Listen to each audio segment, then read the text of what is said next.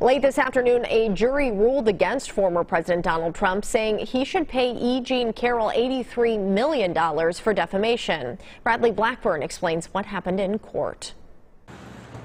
A New York jury took just a short time reaching its decision in the civil defamation case against former President Donald Trump, brought by writer E Jean Carrol. The 9-person jury awarded Carroll $83.3 million in damages.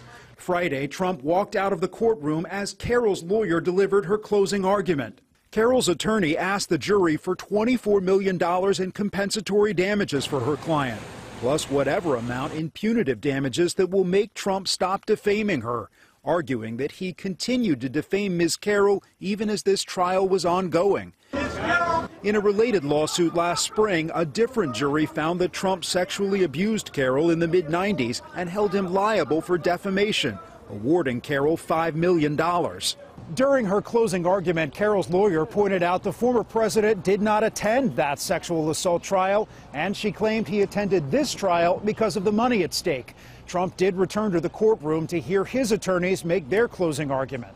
The former president's attorney told jurors that Trump told the truth when he refuted Carroll's claims. In a social media post Friday, Trump called it a one-sided trial, where the other side is allowed everything and we are allowed nothing.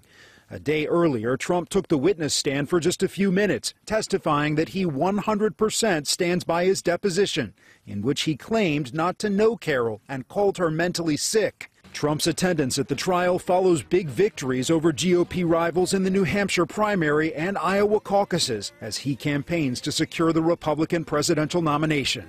Bradley Blackburn, CBS News, New York. Trump responded to the verdict in a statement saying he will appeal and that, quote, our legal system is out of control, end quote.